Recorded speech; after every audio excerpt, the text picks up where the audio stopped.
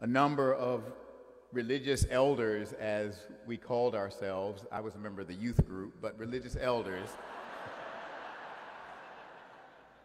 we gathered together and we prayed in retreat and worked together to try to find a way to help Christian people, people of goodwill, to find their voice, to reclaim and renew the faith that Jesus has given us, and to find a way to live that faith both in our personal lives and in the public square. The result of those prayers and conversation, the result is reclaiming Jesus, a confession of faith in a time of crisis. We are not a partisan group.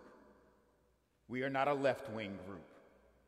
We are not a right-wing group.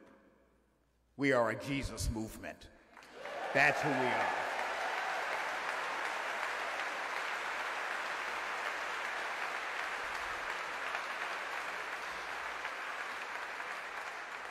And we came together, Protestant, Catholic, evangelical. We came together, Republicans, Independents, and Democrats. We came together, liberal and conservative and whatever's in the middle. We came together because what binds us together is Jesus of Nazareth and his way, his teaching, and his life. That's what binds us together.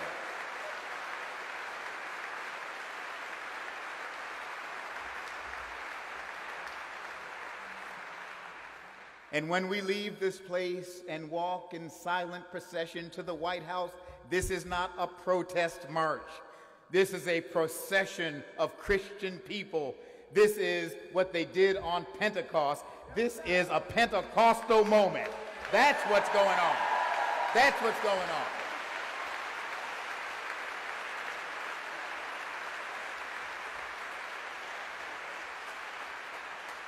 And we are committed to following the way of Jesus.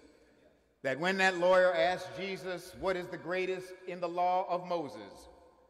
And Jesus answered, you shall love the Lord your God with all your heart, all your soul, all your mind, all your strength. This is the first and great commandment. But the second is just like it. You shall love your neighbor as yourself. Oh, love your neighbor. That's why we're here. Love your neighbor.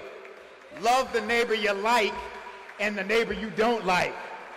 Love the neighbor you agree with and the neighbor you don't agree with. Love your Democrat neighbor, your Republican neighbor, your black neighbor, your white neighbor, your Anglo neighbor, your Latino, your LGBTQ neighbor. Love your neighbor. That's why we're here.